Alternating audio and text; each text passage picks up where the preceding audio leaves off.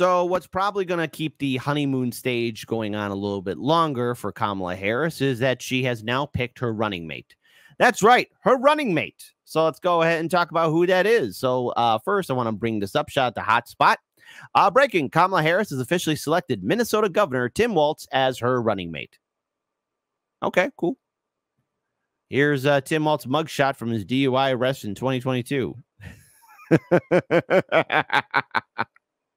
Okay. I shouldn't be judging on that too much, but Tim Walz is apparently the pick. So somewhere out there, Cenk Uyghur's like, no. Somewhere out there, Josh Shapiro's like, I don't care.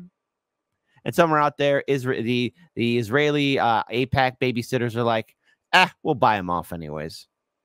Because guess what? No one cares. But this will continue on the honeymoon phase for Kamala Harris because now there will be hype around, well, who is Tim Walz? Oh, my goodness. What an awesome pick. Kamala Harris and Tim Walz. And like, hey, Bernie people, give it up already. All right. Bernie Sanders' campaign 2016, 2020, I can now say with absolute pride was a waste of time, waste of energy, waste of money. And he was never going to do a goddamn thing. He was only in there for just the motion, the feeling. But here, I want to pull up this video here. Shout out to the good people at Case Study QB, Case Study QB, who's wrongly being censored. But here's Morning Blow. Morning Blow, how do you feel at BSDNC? I can't even begin to imagine what the business community is going to think about a progressive. That's the governor's house. I can tell you already. I'm literally. But Andrew, yeah, go ahead. I'm literally texting with a number of CEOs right now, and not to say that CEOs are an arbiter of anything. Did you hear that? There's more to this VP pick than anything else, but MSNBC, listen. If you're going to portray yourselves as news, how you're speaking with all these CEOs, are you ever going to hold these CEOs accountable for some of their corruption or abuse of power? Because we know how you guys like to do puff pieces. Listen to that one more time, because there's a lot in this video. It's only 2 minutes and 12 seconds, but a lot is being revealed. First of all, again, progressive, air quote, are the Democrats progressive? No.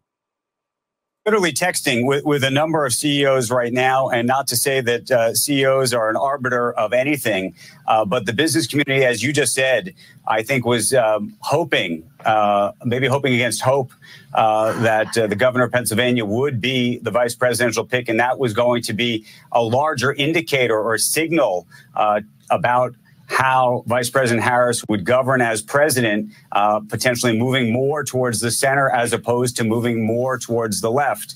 Clearly, it appears at least that this pick, at least in the eyes of the business community, is a signal that, in fact, she may want to govern more from a progressive left standpoint. You talked about Shapiro. His stance on fracking, for example, was something that that the business community thought, okay, we can work with him. And given the sort of back and forth now of where Harris has been on fracking, that was going to ultimately help her. I don't think we know enough exactly about this pick's views on certain economic issues. He's a part of the Democratic Party. All this talk about Democrats being on the left or fighting for progressive policies. Listen, they don't do that. All right. Democrats don't know how to fight. Democrats know how to stall. They know how to beg for money, and they know how to give nothing burgers and word salads. All in all, it is irrelevant. And this hype around Tim Walz, what he's I swear to God, MSNBC, CNN, Fox News. This man is not Lenin. This man is not Stalin. He's not Chairman Mao. He's not Ho Chi Minh. Okay? He's none of those people. He's a neoliberal corporate Democrat. And occasionally he might do one or two good things, but for the most part, again, irrelevant. I think you're going to see a lot of deep dives into tax policy and other things that he's pursued. But clearly in this sort of, what is centrist, What's more left? That is the view this morning, at least literally in the minutes that this has been coming out as I've been working my fingers on the phone here. Andrew. Yeah, and Andrew, politically, I mean, if you just followed what politicians have been saying in the Democratic Party, he is a darling of progressives. He's a darling of the left. Did any of you get that memo? Any of you get that memo? Oh, he's our darling. Oh, he's so lovely. When? Who? Bird goes tweet and Al goes, who? What? Again, I try not to rage out too much. I mean, this election cycle, it's giving me everything I want. It's entertaining and it's hilarious. But occasionally, it is kind of sort of maybe stressing me out here. And they were lobbying very hard for a progressive ticket with progressive in the number 1 and a progressive in the number 2 slot. That's exactly what they got. Let's now go. First of all, breaking news. Hold on. This is why I love my audience. Thank you for the super chat. I hope you're not lying here because that would, but hold on.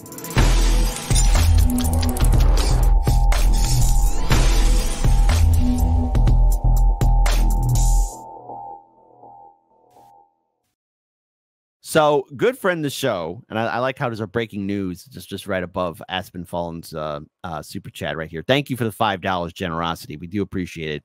Feels like Bizarro World. Walz was my teacher at my high school when I attended. I didn't think he was nearly popular enough to be contender for VP. Just wow.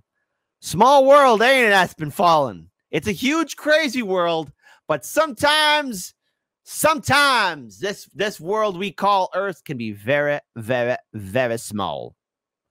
But I just want to let you all know that this is all breaking because actually, folks, wasn't too long ago in this segment right here, in this little segment right here, that which actually happened right before this breaking news. Morning Blow was saying this about Tim Walz.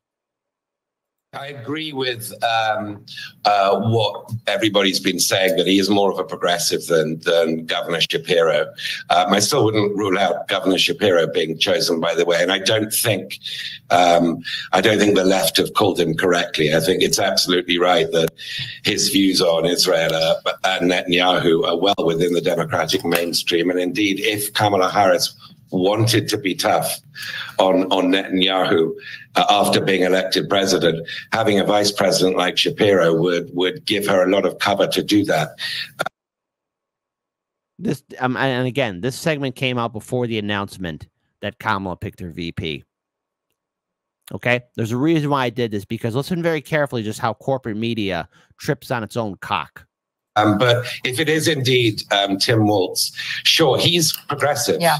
He's Minnesota sort of social democrat, right, if you like.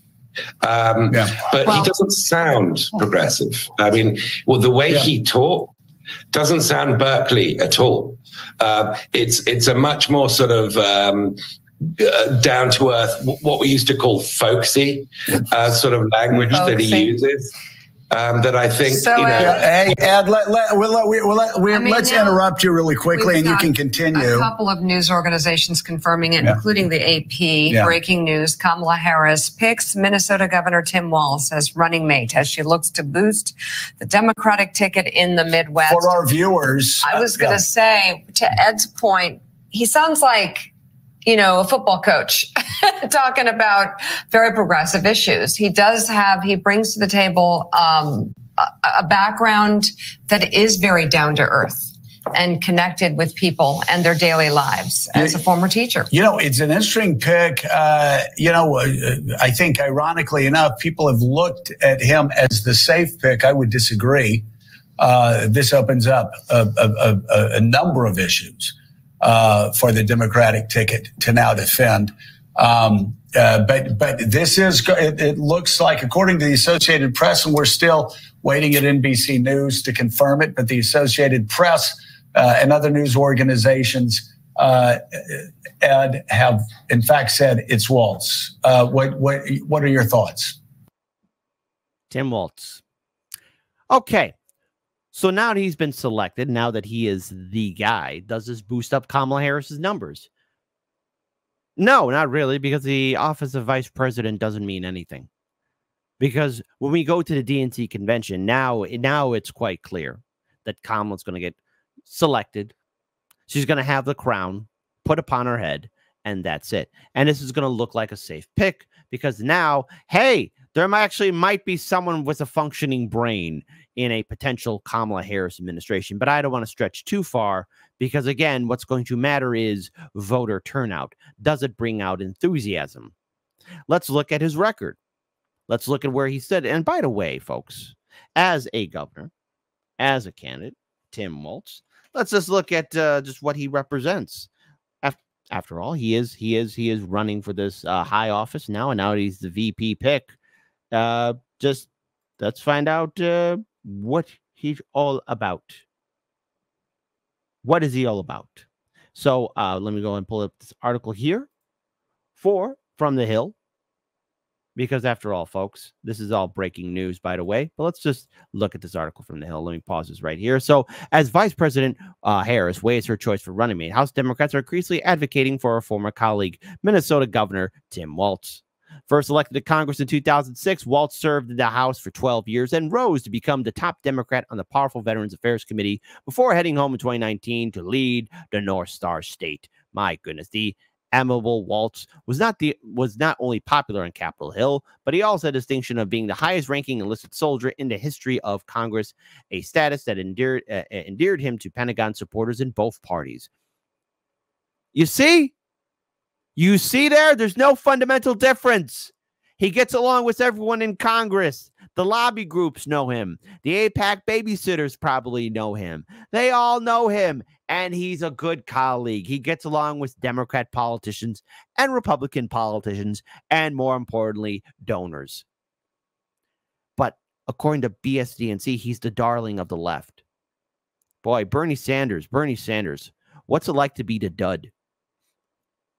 That unique resume, combined with Midwestern roots, liberal policy record, and fierce defense of the Biden administration on the campaign trail this year, have made him a top prospect among a growing list of Democrats on Capitol Hill, who say to be a strong asset to the Democratic ticket as Harris vies to keep former President Trump from a second term in the White House.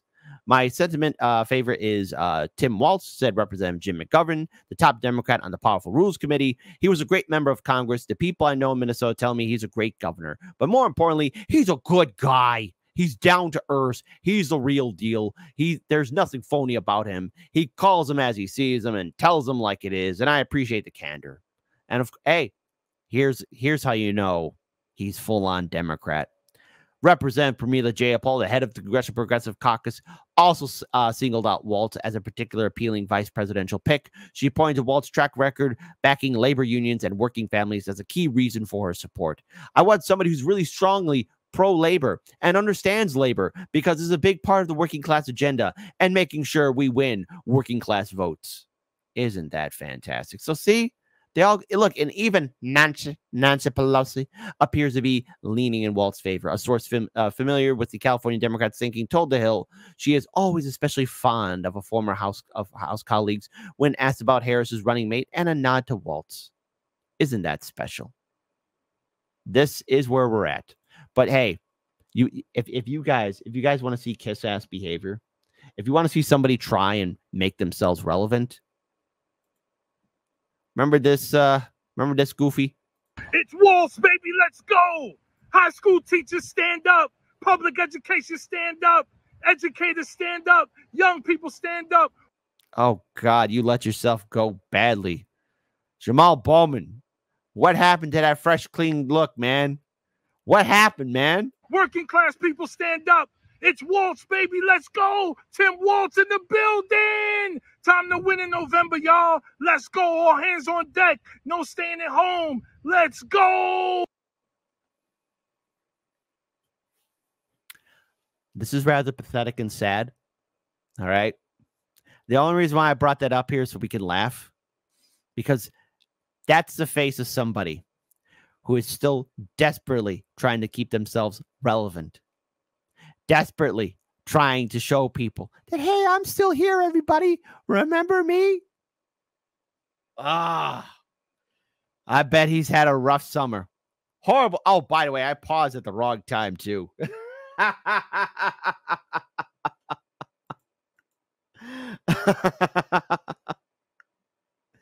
So here's Kamala Harris's running mate, Tim Walz. Tim Walz is her guy. That's the dude that's going to carry the Democrats and Kamala Harris's ticket to victory, apparently. But what kind of victory are we looking at? Because, folks, we're going to go in deeper on this one. No pun intended. But here's Kamala Harris, her website. They updated it. Real time. They updated it. Harris Walz for the win. Oh, whoa. Excuse me.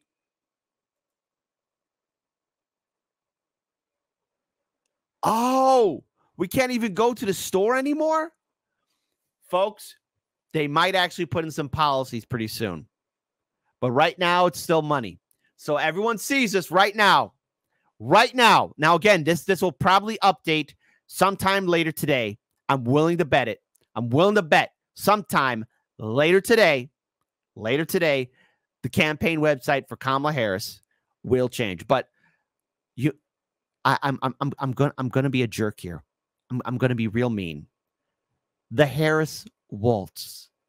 Come on, do the waltz. Come on, Harris, do the waltz. Right? I could see them doing something cringe like that, some sort of cringe dancing. But they're already asking for money, real time. And hold up, wait a minute. $25, $47, $100, $250, $5,000. Hold on, I can't be this nuts, can I? Okay, continue to KamalaHarris.com.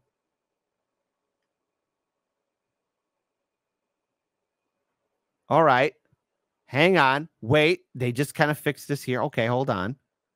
All right, so nothing for policy yet. Meet Tim Walz. That's it. Okay, so they added in Tim Walz. They added in his name, but nothing about policy. Okay. Democrats still asking for money. Just like that guy at the gas station store. Hey, give me some money.